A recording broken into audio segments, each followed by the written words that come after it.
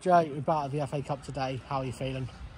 A bit gutted in a way because I thought until them scored, I think it was probably an even game, or we had the better chances. But their first goal just killed it a bit, took the sting out of the game, and that just settled them down a bit, I thought. Considering they're a full-time team, do you feel like we should have a good account of ourselves? I definitely, like we just see us, just obviously just try and look after the ball a bit better and work hard, and I think we did that until like the first goal, and then come in a little bit more in the second half. We had some chances, so probably Zar should have scored one at the end, but brilliant here from the keeper.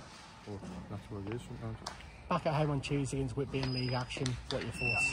Yeah, hopefully we just keep kicking on in the league. That's what, like, bread and butter. We're never going to win the FA Cup. We just wanted to try and get a good run for the fans, for the club, generate a little bit of money in the players' pool.